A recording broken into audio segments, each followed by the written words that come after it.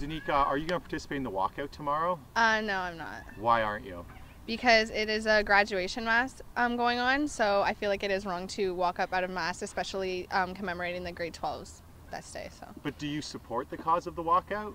I do, yes. Mm-hmm. Yeah. And tell me what it's like at your school now. Are a lot of people talking about this suicide issue? What's being said?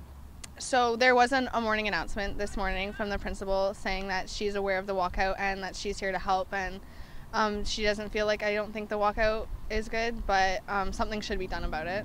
The students are just overall just saddened and they don't want to come to class anymore. They just want to be by themselves, and I don't know, they feel like maybe the school is at fault, so they don't want to be there. They don't want to be around people. And there were suicides here too? Yeah.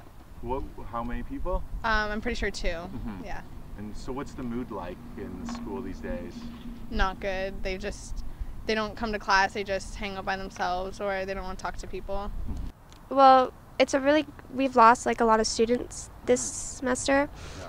and the school really should actually, I think, want us to do it.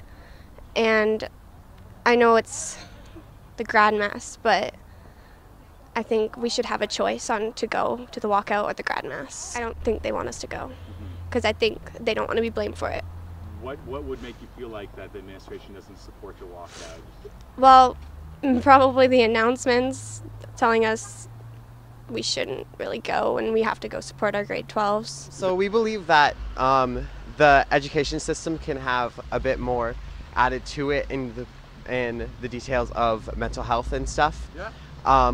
We don't believe that it's the school board's fault at all that this is all happening, but I do feel that this being part of the education would definitely be something. We can raise a bit more attention on how students feel about this and how we can rate and how us as students can come together as a community. So they're purple shirts and purple is a color for mental health, and on the shirt it has a semicolon, and the semicolon represents that in stories and stuff authors could have ended the sentence, but they decided to keep it going using a semicolon. So we use a semicolon to represent that we could have ended our lives, but we decided to keep going.